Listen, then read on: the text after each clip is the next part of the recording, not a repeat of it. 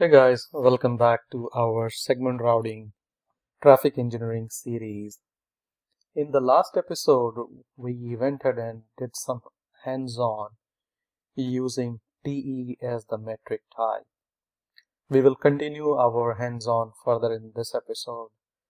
We will go ahead and explore another type of way to find a path from a source to destination. And if you recall, the source we say is a head end or PCC in terms of the segment routing. And the destination we usually call an endpoint or a tail end, but a right terminology is tail end. It's an endpoint.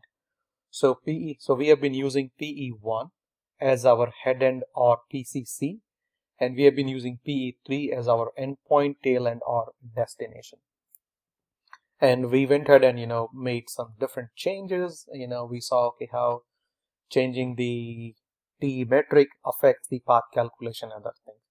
So on that same line, we will go ahead and continue to create another type of a dynamic policy, and we'll see how that influences the path, or how do you go ahead and configure that.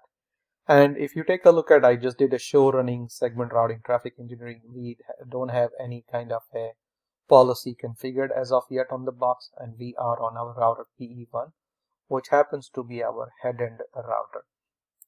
Again, you can go ahead and run some of those previously used commands that we had seen if you want to take a look at, hey, what are my different links, what are the metric on those links. So we can go ahead and run the same command, show MPLS, show MPLS traffic engineering topology, and it would go ahead and show you the similar thing. Hey, for this particular link, what is your TE metric configured and what is my IGP metric configured. You can see your IGP ID. What is the level here we are running of the ISIS, it's level 2, and some of the other information that you can go ahead and explore, and I'm sure you are comfortable running some of those commands already. So in this episode, we are going to go ahead and create our policy or a dynamic policy that will be utilizing a metric type of called HOPCOUNT. So let's go ahead and deep dive, and then as we do hands-on, I will be keep on explaining more things to you. Again, we'll go into the config mode, and if you recall, first what we need to do, we need to go inside segment routing traffic engineering. And the very first thing we need to do, yes, exactly, we have to use the keyword policy followed by the policy name. So let's go ahead and give her a policy. We'll say SRT underscore policy, and let's call it HOPCOUNT. So we just went ahead and created a policy. We gave it that our policy name of SRT underscore policy underscore head end. And after defining a policy, as usual, the very first thing we need to go ahead and define a color. Let's go ahead and pick a numerical value, this time 30. And we need to go ahead and configure our endpoint, which happens to be our destination. And in this case, we are interested in creating SRT policy from PE1 towards PE3. So in our case, the PE3, the loopback IP address is 192.168.0.7. So let's go ahead and configure that, which happens to be the IPv4 address. So now 192.168.0.7. So we just went ahead and configured on this head end a color and an endpoint. Now for a policy, we need exactly a candidate path. We can have one path or we can have multiple paths. So now let's go ahead and say, hey, candidate path. So if you recall, under candidate path, we had a few things. The very first thing that we configure is the preference for a particular path. If you have multiple paths, you can go ahead and configure different preferences. So in this case, we will have only one path, and I'm going to go ahead and say preference of 100.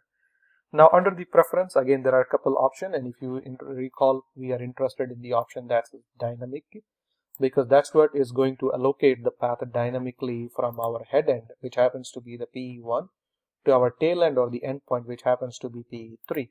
So now let's go ahead and say dynamic. And under dynamic, there are few things, and one of the things that we are interested in is called the metric, which really dictates, hey, the path metric configuration. So in this case, I'll go ahead and say metric.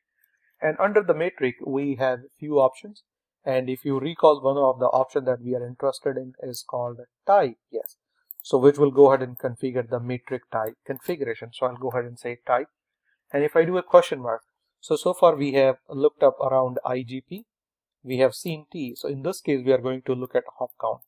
Hop count, as the name says, hop count matrix. So it is going to count how many hops are there between a source and a destination. The source is your PCC or head end to your endpoint, which happens to be destination or tail end.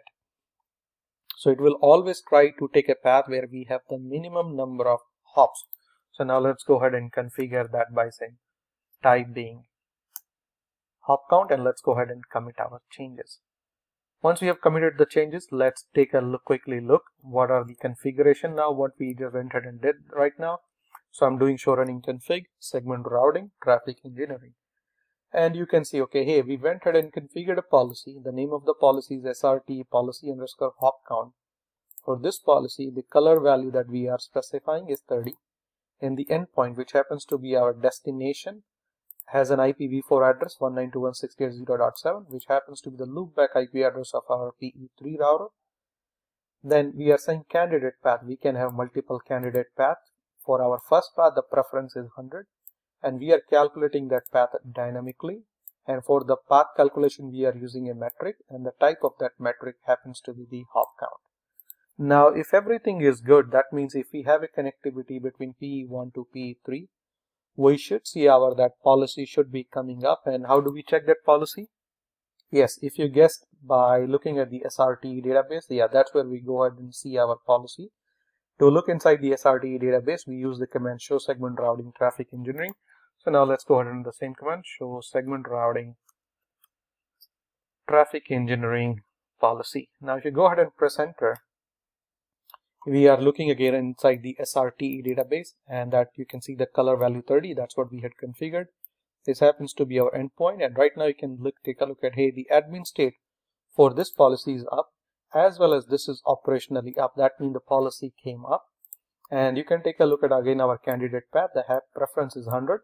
It's a configuration, means that is a configured policy, and it is right now active. The name of the policy, and you can see the binding SID is being allocated is dynamically. This is the symbolic name for this policy. Now in this case, you can see here dynamic, and it's a valid, and the metric type that is being used is the hop count. And the path accumulated metric in this case is 3. So if you take a look at, okay, from PE1, it is going to 16,013, which happens to be the P3 router.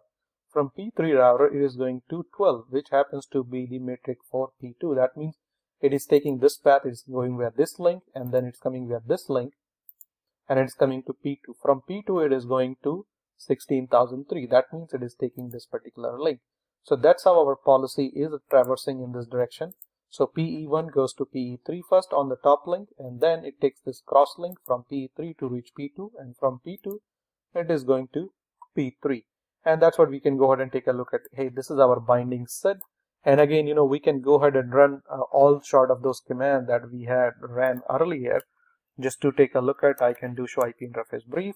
And now you would see that policy is showing up as an interface, and that is the IP address, and right now the status for that policy is up as of right now. And again, you can go ahead and run all the previously command that we run. You can take a look at your MPLS routing table.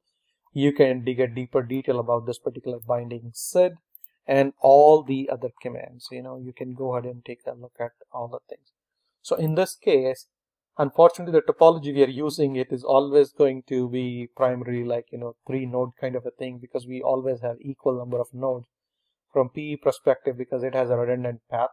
So it can go ahead and pick any of the path that it kind of desire. If you want really to take a longer path, then we might need to go ahead and shut off all the links. Then it is kind of forced towards, hey, going over a longer link. And again, you can go ahead and experiment that during your hands-on. Try shutting all the links and see, is PE1 taking a longer path, maybe from PE1 to P1 to PE2 to P2, and then eventually to PE3. So yeah, you can go ahead and do that hands-on in your lab. So that'll be all for this particular episode. I will see you guys in the next episode, and in that episode we will go ahead and take a look at the last type of our metric, which is latency. And that is going to be very, very interesting. That is going to be a little bit longer lab. So we'll go ahead and spend some more time onto that one. So I'll see you guys in the next episode. Thank you.